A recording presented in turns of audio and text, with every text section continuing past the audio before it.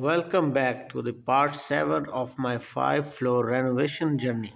In this video, I am showing you the block masonry work that has now started. We are using blocks of size 8 by 6 by 16 inches with 3000 psi strength.